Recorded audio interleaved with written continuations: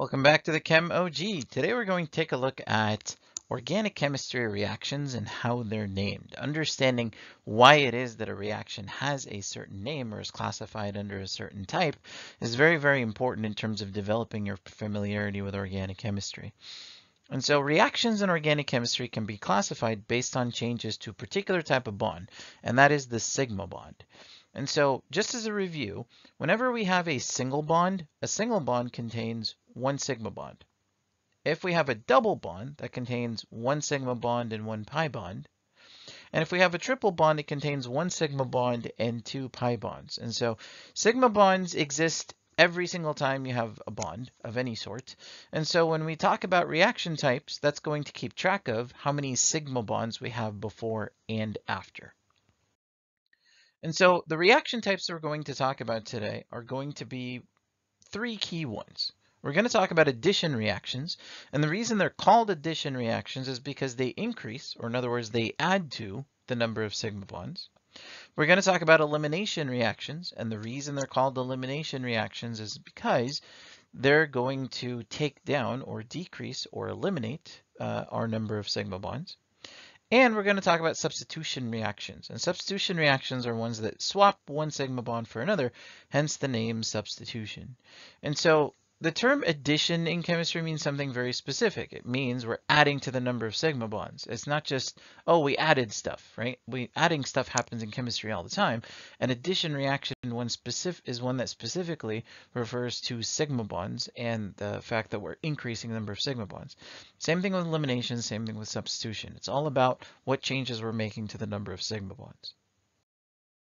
And so let's take a look at this reaction right here. So if I take a look at this reaction, what's happening is I have an alkene functional group, and those same two carbons that are participating in an alkene bond are now, with two bromines attached to them.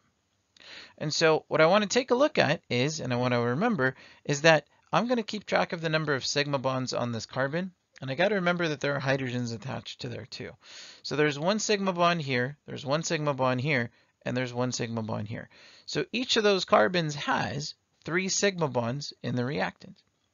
Now if I take a look at the product, my carbon here now has 4 sigma bonds because remember there's a hydrogen attached here too. And so there's a carbon here, there's a bromine, and there's a hydrogen attached as well. So that means I went from 3 sigma bonds on those carbons to now 4 sigma bonds on those carbons. And that represents an increase, or in other words, we added to the number of sigma bonds that are here. So this particular reaction is referred to as an addition reaction. We went from 3 sigma bonds on each of those carbons to 4 sigma bonds.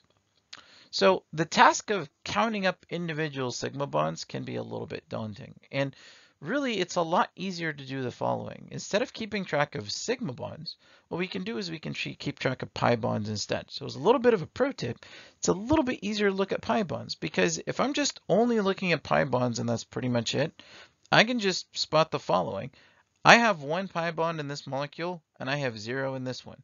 So in an addition reaction, because your number of sigma bonds is going up, it means that pi bonds are disappearing. So the best way, or the quickest and most efficient way of being able to spot an addition reaction is to just note that you used to have pi bonds and now you don't. So whenever pi bonds disappear, that's an example of an addition reaction. All right, let's take a look at another reaction. So here in this particular reaction, if we're doing the same thing and we're keeping track of pi bonds and ignoring sigma bonds, I notice that I have no pi bonds on the original cyclohexanol here, and now I have a pi bond that popped up. And so that's known as an elimination reaction. And most students can spot elimination reactions for that reason. It's like, oh, I know that I associate elimination with pi bonds, but the reason that they're known as elimination is because we're getting rid of sigma bonds, and as a result, we're putting pi bonds in their stead. And so on each of these carbons that are eventually going to pick up a pi bond, I used to have 4 sigma bonds here, and I used to have 4 sigma bonds here, but in the product now I have 3. So this is why this is known as an elimination reaction. And the best way and the quickest way to spot those is to note that pi bonds appear. All right, let's take a look at this type of reaction. And so the reactivity is happening at this particular carbon right here, right? We're lengthening the carbon chain, and now, we have an ethyl group attached to that carbon.